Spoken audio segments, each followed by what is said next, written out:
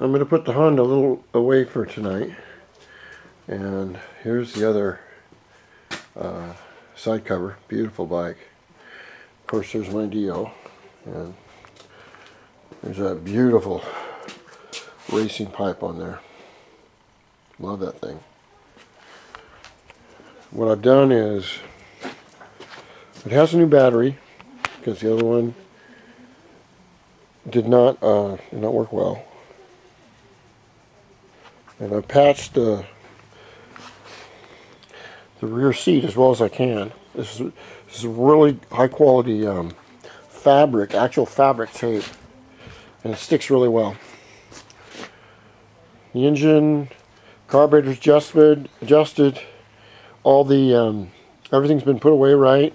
One tip I'd like to give people: if you work on these and you have a vacuum problem and you're not sure, what I suggest you do, if it's been sitting a long time, is to take these lines off, all right, and blow through them. You know, with your mouth or whatever. Sometimes in the winter you can get a little bug in there, a little spider or whatever, and they'll make a little nest right up in here. And you really need that vacuum, or you need that rubber pipe to be free, to work. And you can work on the whole bike for hours and hours, and you won't find that problem because you didn't think about it. I've run into this problem twice. So, like your vent lines in your carburetor, you need your vent lines because when gas goes into the float bowl or petrol, it needs a hole to let the air out. And then when the gas goes down, it needs a hole to let the air in. So it equalizes pressure. So that's just a good check. Is if it's sitting a long time, check the vacuum lines. Just blow through them, make sure they're fine. I spent hours screwing up or trying to figure out the problem, and I just found it like that. Now what I like to do, this bike is going to go away for winter, I believe, or being put away.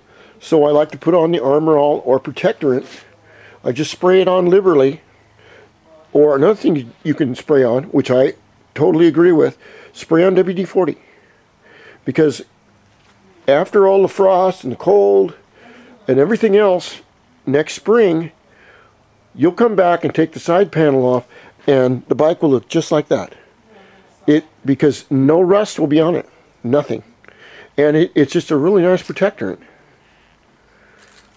So I'm going to, it's working as well as I can get it. And for 21 years old. So I'm going to put it back in the garage. And then I will take it back to the owner. You can see, this is the actual mileage right here.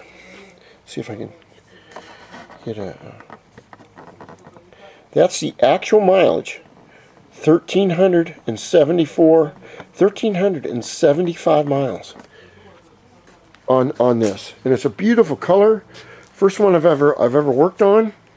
I'm at an 80 because I work on 50 cc's. And I tell you, it's an amazing little bike. One day I'm going to have to either... one day I'm going to see if I can get one. Maybe. I mean, if something comes up and I get lonely with the other 4 mopeds, and I need another one. Alright, I'm going to put it away for night. I'm going to put these videos on YouTube. This is Dio Speed Demon. I'm going to lift a few weights for an old man in his 60s. And I just might do a video collage on the mental side of lifting weights. I'm not going to show you myself as far as trying to be a 19-year-old, you know, story buffed out guy or something. But I will explain mentally what it takes to do hundreds of hours and you get your enjoyment out of it. If anyone would like me to do that.